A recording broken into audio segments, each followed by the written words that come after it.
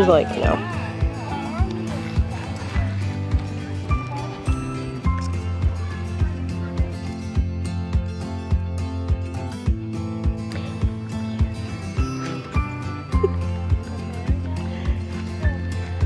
Do you like your first lollipop?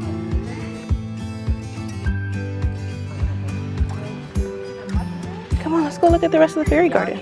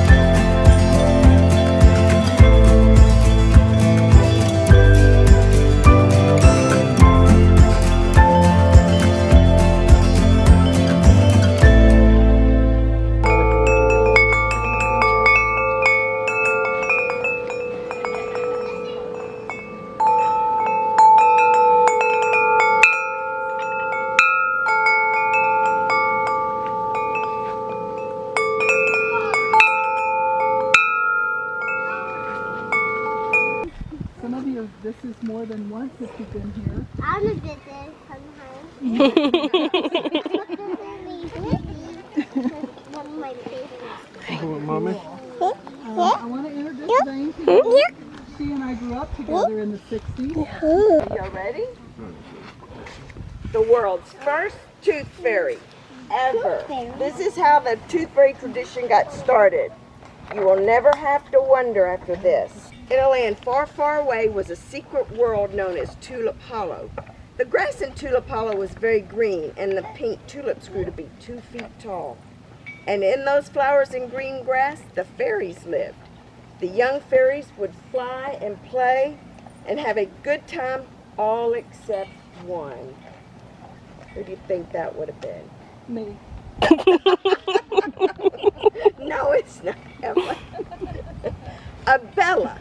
Abella was a young fairy who was not allowed to venture out into Tulip Hollow without her parents, not even when she was playing with her friend Darcy. Instead, she had to watch everybody else having a good time through the window. It made her grumpy, and because she was stuck in the castle with her younger brother Gage, and he was always pestering her. You don't pester your little sister, do you? No. Oh, good. Abella looked outside and sighed. Her daddy walked in the room and said, "What's wrong, Abella?" She just stared out the window. She answered, "I just want to go out and play. Why can't I play with the other fairies, Daddy?" She was ready to get this adventure started. See? They're starting? Get this adventure started. Abella, you need to be very careful, her mommy said.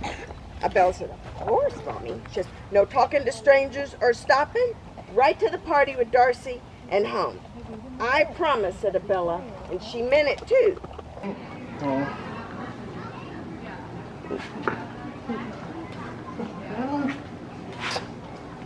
There you go. Go. Can you rock? Rock, Maddie, rock. Go. Rock.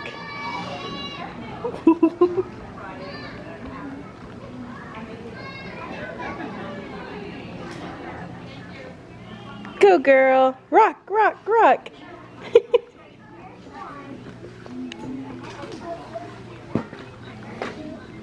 Get down.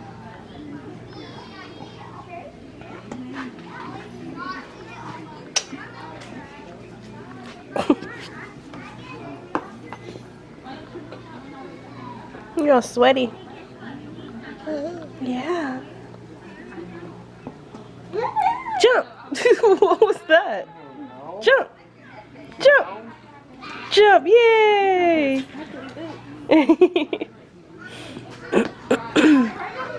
What was that face? Goodness.